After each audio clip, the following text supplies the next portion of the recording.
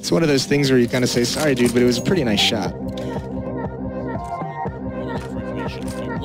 You have to sort of take a risk, or at least most of the time you're going to try and take a risk. Maybe if you have an AWP in either bomb side, you could be alright sitting still. And another way of taking risks would be to try and stack the map unevenly, so 3 in one bomb side and 1 on the other. Cutler with a nice exit frag, and JW takes down Olaf. Alright then.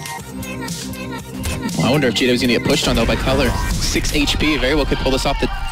Oh, Molotov going to come in, 2 health, and he gets the burn alive! JW loses the op. What a play by Cutler.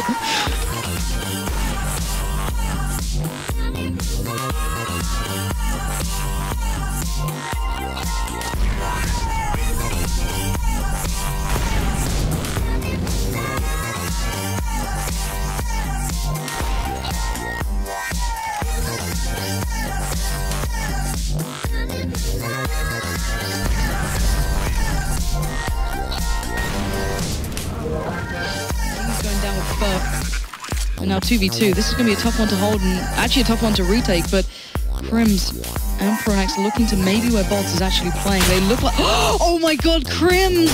What on earth? He just took down Pronax by sheer accident, but Fer now in a 1v1. He's got a chance here, and he goes for the early pick, but Crims! He took down his own teammate and then had to step up, and he does. But that is unreal. Crims, why did you just make it harder for yourself? It's like, do you know what? While that's happening, Sean gets Crims, and now Pronax is the only man standing. He's off at the side, he's got a molly. This could be perfect to stop this defuse. He tosses it out there, that's going to slow things down. Tries to buy him time, Skadoodle will get him and the AWP. Have they got time? They're just going to sit and burn, he goes down, they all go down! Pronax gets all 3 of them with the volley! Oh my god, Cloud9, what is happening? You don't see that too often. And another team kill, Bolts taking down Fer. What is going on in this game?